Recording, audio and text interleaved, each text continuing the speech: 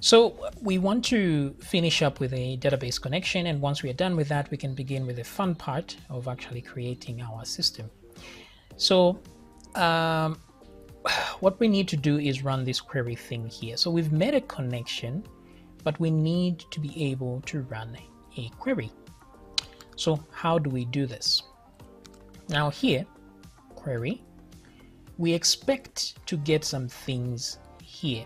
Now, the first thing is the query string, because the query string is required. So we'll just run a query there like this. Okay. Now, because we want to be using prepared statements, right, we want to add some data here. There will be an array of data that we're going to give it, and then we'll be using prepared statement. Now, the reason we want to use prepared statements is this. There's something called Sql Injection. So let me explain this a little bit, just in case somebody does not understand. Let's say you want to log in a user. The user types in a username and password, right? So you're going to construct a query like this. Select all from users. Users is the table that you're selecting from, and you tell it which row you want to get, the row of data, because really a database is just a table of information. There's rows and columns, right? So you want to know which column to get and what row to get. So here we're telling it to get all columns. That's why we have the star here. So select all columns from users table, where now we want to get the row. That's where we are putting the where clause. So which row do we want to get? So we can say something like where email is equal to, and then we provide an email here. So we'll put quotations because it's a string. So we'll say where email at email.com. And then you want to know the password as well. So you say and password is equal to, and then you provide a password. Maybe their password is password like this. Okay. So this is your query string, and then you run this in MySQL, no problem. If you find this row with this user and this email and password, things will work out and the user will be logged in. But some people are clever. What they do instead is they try to manipulate your string so that it allows them to do things that they are not supposed to. So for example, let's say a user knows what your email is and they want to log in. So instead of providing a password, or instead of just providing a normal email, they're going to provide this email here. And then what they would do here instead, they'll put that email there, and then they're going to say, so he'll put the user will put this email in your input, and then instead of just putting the email by itself, they're going to do something like or one, like this. Right? Now, this doesn't make much sense. So this is what they'll type into the user input. Now, because this doesn't make much sense, because this thing is going to select and try to find an email that looks like this, it won't find it. But they're cleverer than that. What they'll do is they'll type email.com and then put a quote like this, because they know that in your query there's a quote here and another quote at the end, and then they'll say quote there, and then they'll put an or, and then they'll put another quote in there. So this is what they'll type, this here. Now it doesn't seem like a logical thing to do, but when you think about it, it has changed the way the query is. The query now reads selector from users where email is equal to email, so it will find this email, right? And then it will say or one. You see? Now the whole thing has changed to an or statement. One will always be one. You see, it always return true, because this is how computers work. They'll just test something. If it returns a 1, then it worked out. If it returns a 0, then it didn't work out.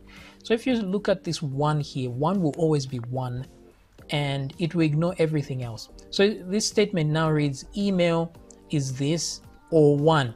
Then it will find where email is equal to this and then or 1. Essentially just ignores the rest of the query here, because this or statement means if you find at least one thing that's correct, the rest doesn't matter. because it's or this or that, right? So at this point, somebody will log in with just an email. They've successfully hacked your server and allowed themselves to log in like this. Others, what they do is, because there's an and statement here which might throw a spanner in what they're trying to do, they'll just put or one there, and then what they'll do is they'll put another quote and then do a dash dash like that, which will leave the other quote down here like this. They'll even put a semicolon there like this if they want. So as far as the database is concerned, the statement has ended here. The rest of this doesn't matter, because this means this is a comment. This means comment in MySQL. So the rest of this will be taken as a comment, and everything else will end here. And the semicolon means this is another query and this is another query. So this is how people manipulate your input. So something as normal as a login page can be used to hack your whole system.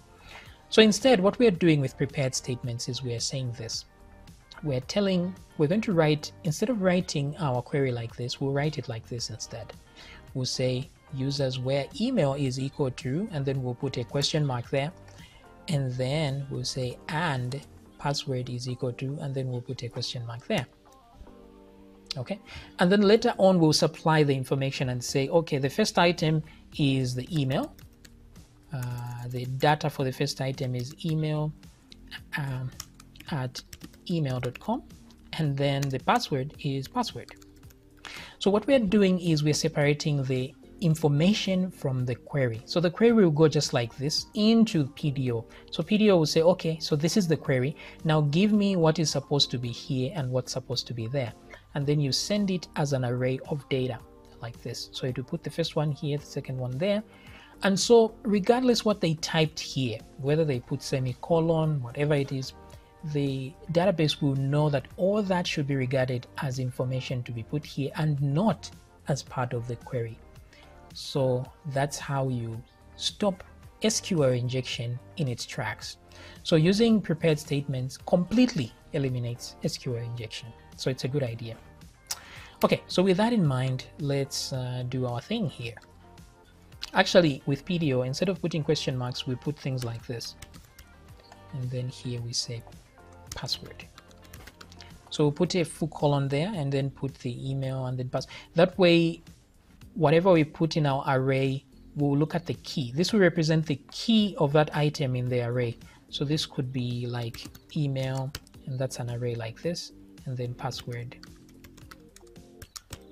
So this array will have a key of email and have the actual email and the key of password with an actual password. So it will look here, even if the order is different in the array, it doesn't matter, because it will look for the key and put the appropriate value in the appropriate place. So something to keep in mind. Now, since we have a connection here, what we need to do is create a statement. So a prepared statement of sorts. So we're going to use the connection and say, prepare this statement. So we're going to prepare whatever query is applied here, and we prepare it there. And then once the statement is well prepared, so it's possible that the statement could come out as false like this. Yes, so we need to check that. So we just say if statement like this, because if it's false, this will be 0. If it's true, it will be 1. So we don't need to say if statement is equal to true. No, there's no need. We can just do that as long as we know it's a true or false thing. Okay, so with that in mind, we can then say if the statement is true. Now at the end here, we're just going to say return false like that. Instead of a new, which is by default, we return false, so that we can return true or false. This just means if something good happens here, we'll return a true, but if it gets to this point, if all this is run up to here, then it means everything has failed. So let's just return a false. Because the way the keyword return works is if I put return here like that, it means once the return key is hit, the whole function is aborted. So this means the end of the thing. So this will never run. If there's another return at the top here, this will never run. So if I put two things like here, and say return true. It means this code will never run in its lifetime, because always when the function gets here it will return and never get to run this. So it means if we get to this point, everything has failed, so return a false. But here, now that the statement is okay, we can use that statement to execute something. So we use the statement to execute the query. Yes. Wait a minute. I'm confused here, but I think this is how it works. Prepare that. And what am I executing here again? No. So to execute, since I've already given the query, why do I need, I don't need to give it back here again. I can just put the data. So normally what you do is, if you don't have data here to give and you're not using prepared statement, because it's not a must that with PDO you have to use prepared statement. So if you're not using prepared statement, you can just ignore this like that. So this will execute whatever prepared query you've added will be executed here. But since we might be using prepared statement, we'll put that there. Now, even in our situation, there are times when we will not provide data because we are not using prepared statements.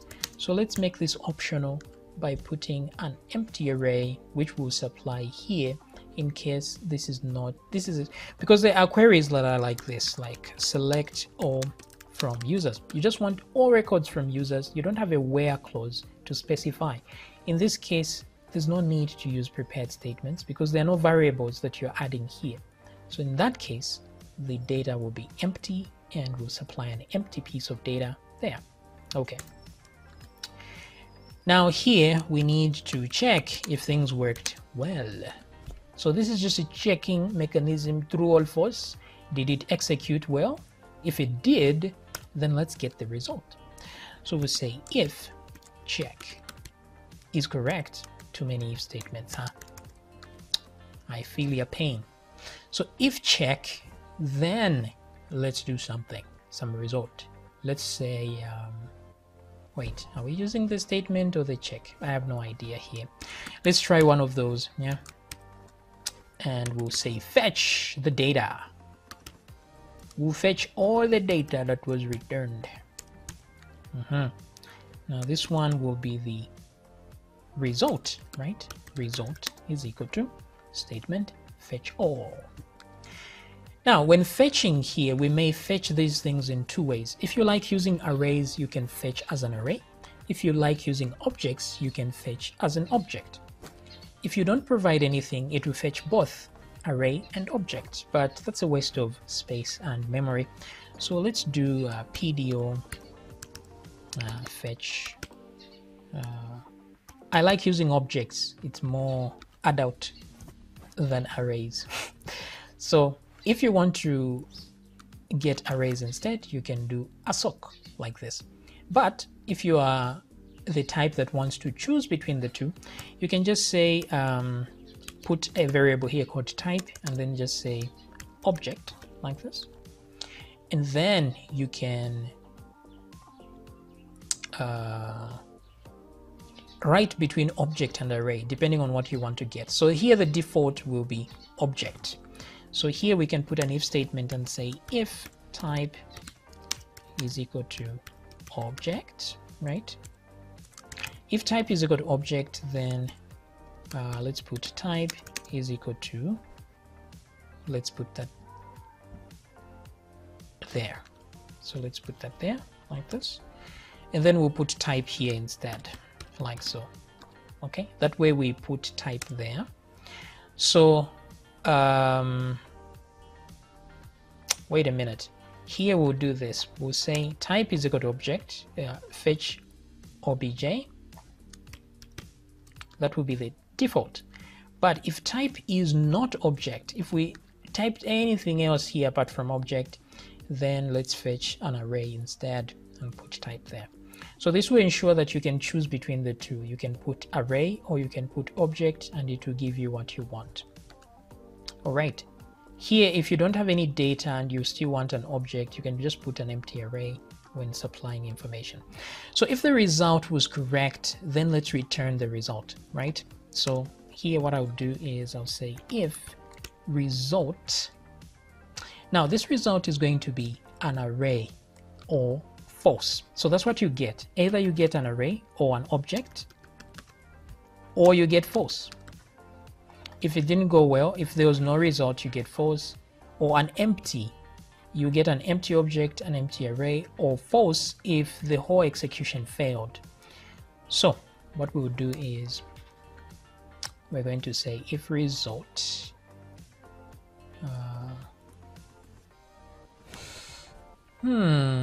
this is complicated because here we have no, the result will always be an array, because even if we are returning objects, it will be an array of objects. Okay, so, or an array of arrays. So we say if result, meaning result is true, and just to be sure that it returned something, and count result is greater than 0. So what count does is it counts how many items, because we know this is an array. So a count only works on arrays. So if this is true, it births some result, and count, which is the number of items here, is greater than 0, meaning there's actually a result. Then let's return the result. If this didn't work, it will end up here, then we'll return false instead. So this is the query function in full of our thing. That's all we need really to read from the database like this.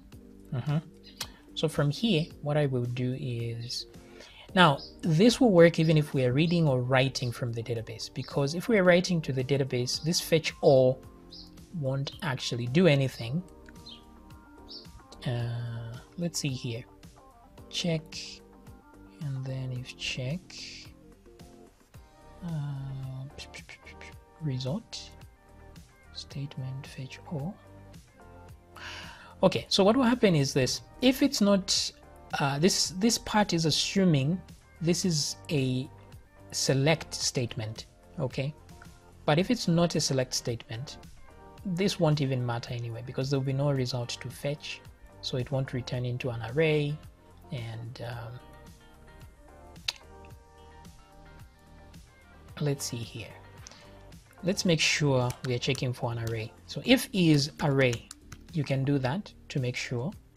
Okay, if this thing is an array, it will check if it's an array, and otherwise we'll get an error, because this may be true but then it's not an array, and then we'll get an error saying you're trying to count a true or false value. Okay, so in this case it will work for both reading and writing, because if there are no results to fetch, it will just fetch something empty, and then it won't go here and it will return false. So this is fine still. So let's test this a little bit. Okay, but the problem is we have no tables in our database, right? The database is empty for now, so we need to create some tables here. Now I like to create tables here, but it's a good idea to create tables in code here. But I'll show you how to get the benefit of both. You can create your database here and then get the create statement and put it here for future use in case you delete your table. So let's do that in the next video.